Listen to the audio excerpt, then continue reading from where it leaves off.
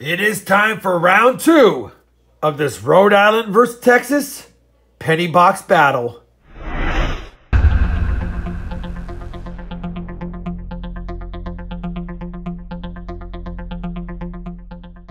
Hey everybody, it's Rob with RobFindsTreasure, and we've got another penny box battle hunt today. Again, it's Grunt Diggers versus RFT, and if you watched the first episode, then you know he crushed me. And if you haven't watched it, we had some good finds in that episode, so please check out the playlist down below, or I'll put a link up here. That being said, we had a pretty good box of our own. I got 14 wheat cents, which is good for me, but he got 25.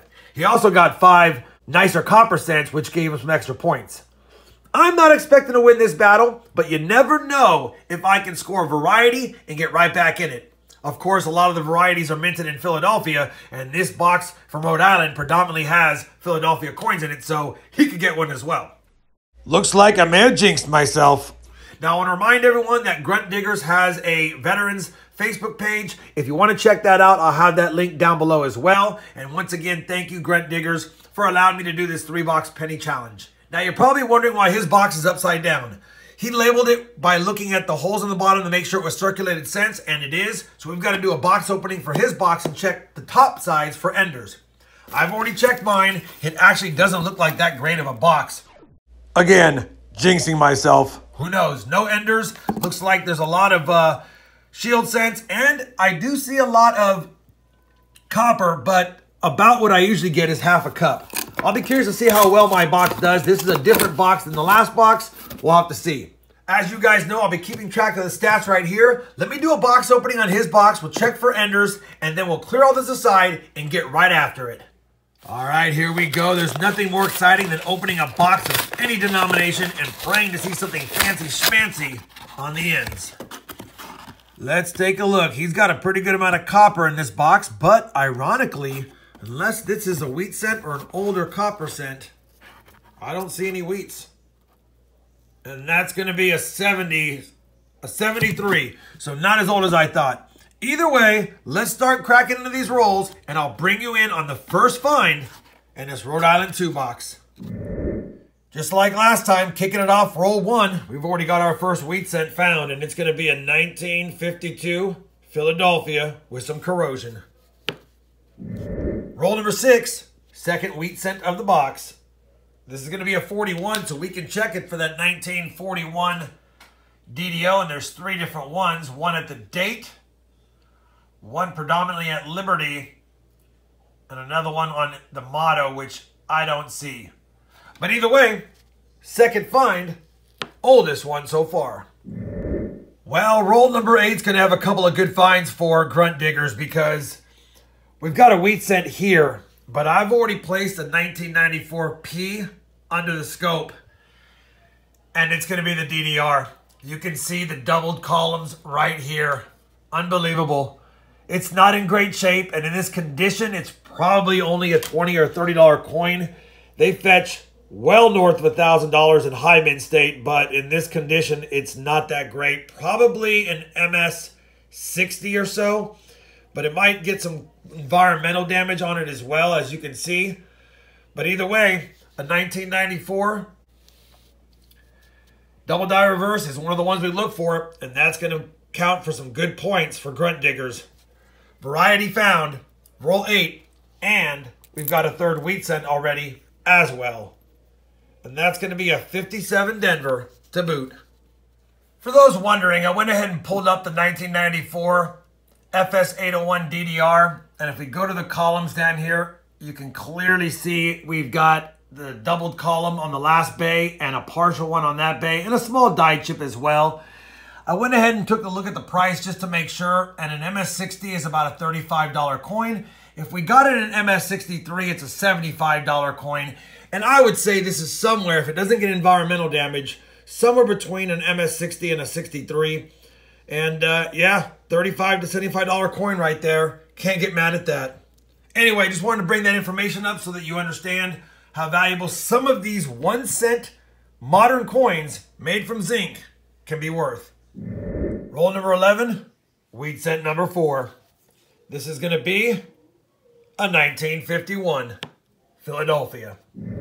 Roll number 12 is going to have 2 more wheat cents for Grunt Diggers. We got a 1945 Philadelphia facing us. Wheat cent number 5. And wheat cent number 6, I could see it peeking out back here.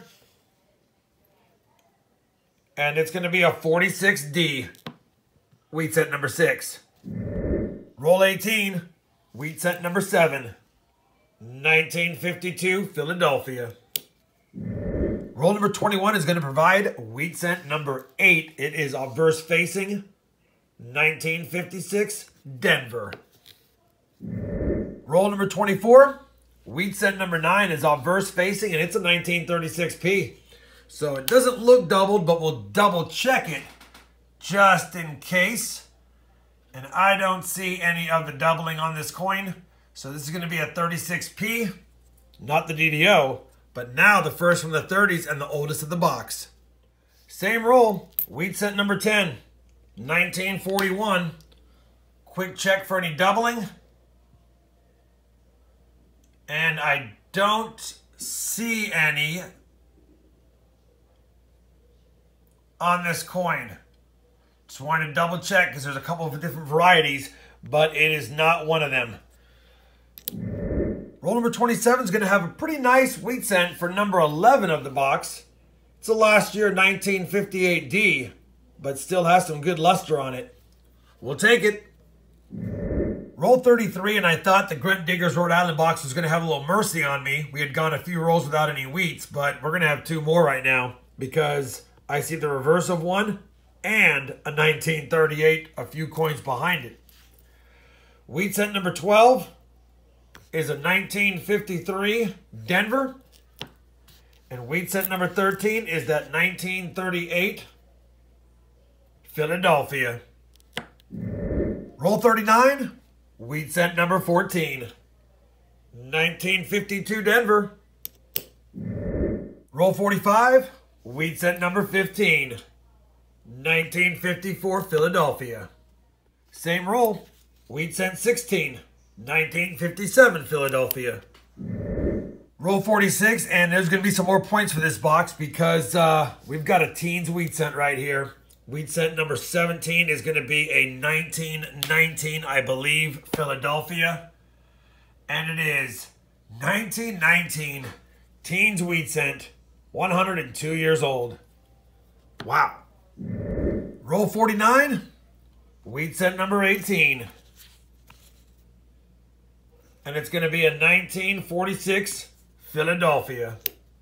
Well, that Grunt Diggers Rhode Island penny box has been hunted, and it was another dandy. 18 wheat cents in total, a variety, 10 Canadians, 459s, 169S, not the DDO. No real nice copper cents to put on the board this time, although we got 5 last time. We got 10 wheat cents from the 50s, 5 from the 40s, 2 from the 30s, and a 1919 teens wheat cent. On top of that, the copper cup was almost filled. I'll plug his stats into the stat sheet and we'll give you a grand total at the end, but we've got to hunt my box, and my work's cut out for me. I'd feel pretty confident that I can at least get some double digits maybe, fingers crossed, and have a respectable box. But I'm in fear right now with the Canadians, the variety, and the sheer amount of wheat cents. We're in trouble. Let me start cracking rolls, and I'll bring you on the first find of my box.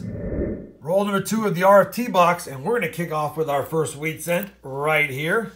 It's going to be a 1947 Denver. We'll take it on the board. Roll number 10, we've got our second wheat cent. Nothing special, just a 57D, but we need as many as we can get. Figured I'd bring in for a quick update since I might have chosen the wrong box to go against the Rhode Island box and maybe the wrong state to mess with. But 25 rolls are hunted. I have 3 Canadians and only 2 wheat cents plus a 59. It's a rough box so far. I hope it heats up. Roll 27. We've got another wheat cent, our third of the box. 1953S. We'll take a 53S. Only 3 wheat cents. And now 4 Canadians. But I'll take it. Roll 29. Wheat cent number 4. We're warming up. This one's going to be another 57 Denver. Roll 31. Wheat set number 5 is going to be another 1953, but this one from Denver. Roll 34. Wheat set number 6. This one, a 44D. Let's check it for that 44D over S, and it is not it. But, believe it or not, this common date wheat cent is my oldest of the box. Well, we just got smoked. We will go quietly into the night on this one because, yeah, 6 wheat cents, 4 Canadians, only $1.59, and not even a half a cup of copper. One of my more tougher boxes, and I guess it couldn't come at a better time because based on that last box from Rhode Island, it was going to be tough to beat anyway, but holy cow, that was not that great. Nothing old, basically 2 from the 40s, 4 from the 50s. Let me go ahead and plug them in the stat sheet and show the inevitable. I'm almost afraid to show you this stat sheet, but the stats are what they are. Grunt Diggers, 71 points in box 2, beat out his last box because of that variety. RobFindsTreasure, one of my lowest point totals, 13.5. He's averaging 67.5 points per box. I'm only averaging 26.5. Absolutely insane. Again, I know this is for fun, but maybe I can get the 3rd box win and at least show some face around here. Grunt Diggers, thank you for sticking it to me. Once again, I appreciate it. In all seriousness, I do appreciate the boxes. They are fun to hunt. A lot more fun to hunt the Northeast boxes or the West Coast versus where I'm at. And I've been hunting my penny boxes pretty consistently for several years now. Maybe they're drying up, which is why I enjoy hunting boxes from other states.